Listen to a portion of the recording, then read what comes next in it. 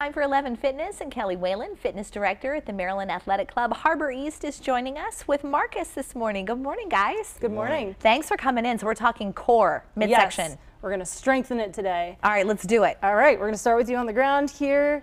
It's really important to know how to breathe because even just diaphragmatic breathing can be huge in helping work the transverse abdominals.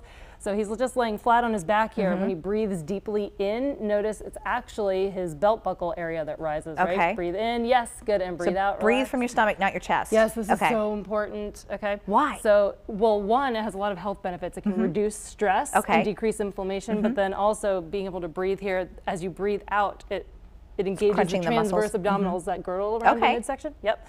So we're going to have him lift his knees up now, press his hands into his mid-thighs, and really just this resistance here is going to create so much stability from hips to shoulders. His hip bones are on the ground. Feels like a plank, but easier to maintain the position, right? He's working out and not lifting anything other than his legs. He was like, whoa, I really feel that. Wow. One of those things, right? So a modification to this, or a progression, he's going to drop this leg, leaving this hand up. So you're not going to push it down, meet it back up to the hand, and he's going to continue to alternate here.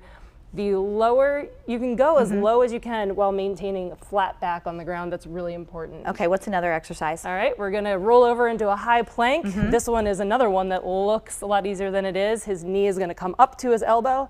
And he can touch his foot back down on the ground as he comes back. If not, I mean, as a progression, he can make sure that his foot stays off the ground when he comes back. This is actually really challenging. You're going to get about 10 to 20 on each side, depending on your fitness level here. All right, we have about 30 seconds left, and you were telling me that abs, you're not going to get it just doing exercises like this. Absolutely not. Yeah, so it's made in the kitchen, right? I do want to kind of plug the Whole30 for anyone looking to decrease cravings and make sure you know what foods you should and shouldn't be eating. You can go online. There's all the documentation there. There's a lot of support. Helps you sleep better. Sleep better. Helps your skin. My eczema gone for now. I'm on this, and I'll test to see what may or may not have been causing that. There's a vegetarian version as well. Well, so all kinds of different things you can do to start getting ready for summer. Yes, because it's coming.